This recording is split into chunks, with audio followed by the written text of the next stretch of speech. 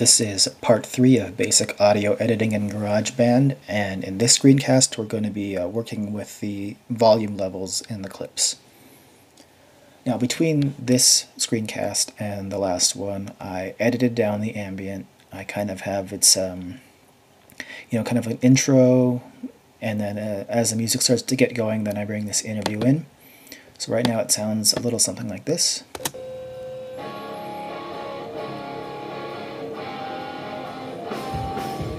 About 3 weeks ago, I got called by a couple of bands. But as you can tell, the ambient right now, the level of it is too high. It's really competing with the interview in terms of being able to clearly understand what he's saying.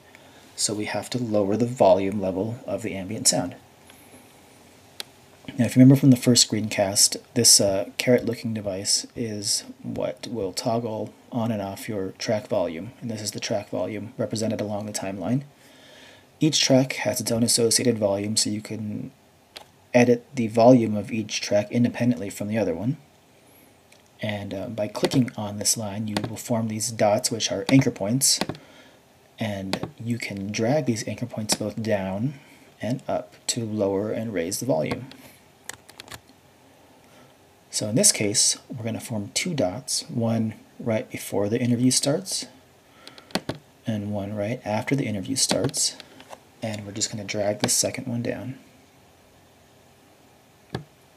Now, the slope of the line, the more gradual the slope is, the more gradual the fade in or the fade out is, because it's taking more time along the timeline. And the steeper it is, the quicker it happens. So we're just going to do that. And now it sounds something like this. About 3 weeks ago, I got called by a couple of bands, and I still think that's a little too quick, so... Oh, I made a new anchor point. Okay. Let's try that.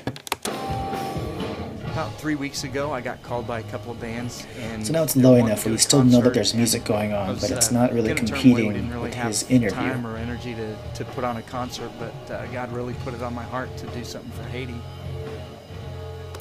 Now typically here you'd have, a few more quotes or some detail sounds or something like that, but in this example we're going to pretend that this is the end of your audio, and we're just going to make two more dots, bring it back up,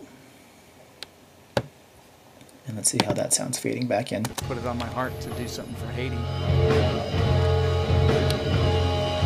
And then you would probably have, a little bit more of the ambient with some more photos, and then after a while you would have a nice gradual fade out, and you would fade out the picture as well, and have your ending credits. That's really all there is to it.